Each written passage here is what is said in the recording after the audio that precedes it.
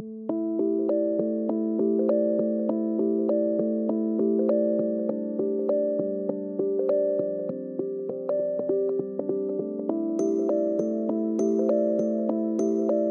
over the last years of having coached hundreds of people one-on-one, I've really been trying to reflect on what were the core beliefs or the inner traits that I noticed in people who self-sabotage the most versus those that do not self-sabotage that much, or versus those that tend to get really good results in coaching. Now, I've narrowed it down to 2 traits that I see, and when I see these traits, they really do serve as red flags to personal growth. So I figured in today's video, I want to share the 2 beliefs that I see are the most damaging to improving your life and just overcoming the stuff that is holding you back.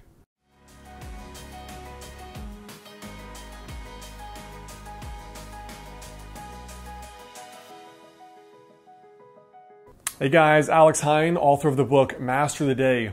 Now, one of the ways I personally trained myself to overcome limiting beliefs was actually through journaling. So I've included the first link in the description is a link to a free journaling worksheet and a series of emails that you will get to show you how to use journaling to overcome beliefs and reach your goals in life and how to get your life together. So you can check that out, the first link in the description there. Now, what are these 2 beliefs? Now, I will say, you may not recognize them necessarily in yourself, but you will recognize the way they show up. So these 2 traits are the neurotic type and the hopeless type. So the neurotic type is all about this belief underlying everything, which is that I'm fragile. I'm fragile. So the neurotic type is like, what about that thing? What about that thing? What happens if I do that? And what if I do that? What happens if that happens? All these things are designed to build control because of the fear of letting go. Will bad things happen if I let go? What happens if I stop working as hard? What happens if I stop keeping my kitchen immaculately clean? What happens if my apartment isn't clean all the time? The neurotic is the control freak. Those are some of the traits I've been battling, basically since childhood. Now the other trait, the hopeless type, is all about the fact that I will not be able to overcome these things. I can't change, is what the hopeless type says. So how do these 2 manifest in a person's life?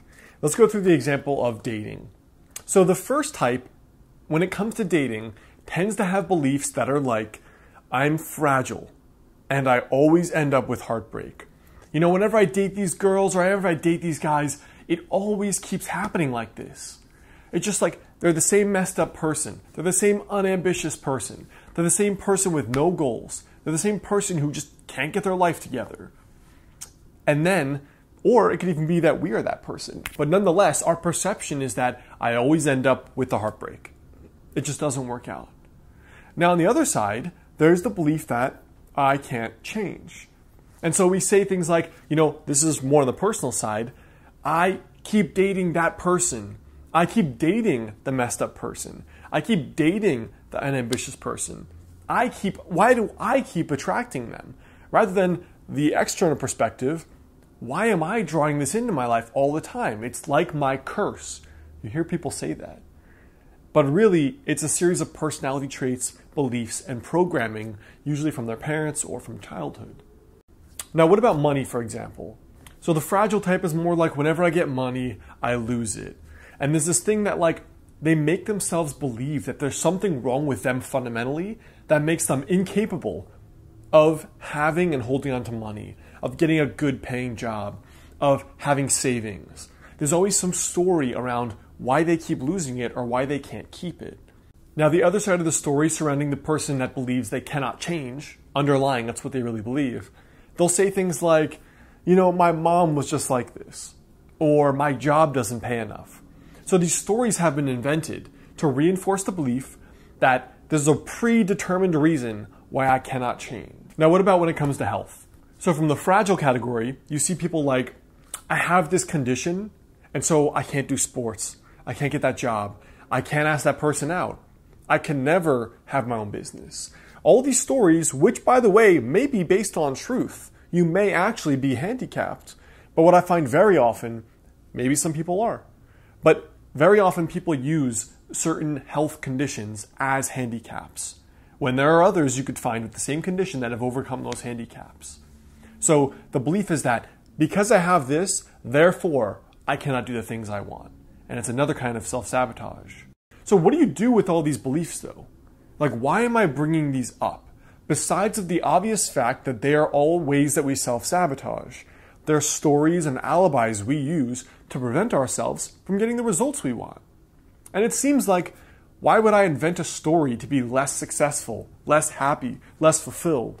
Because often, for example, when you see people that want something that another person has, we often like to believe that those people are special in some way.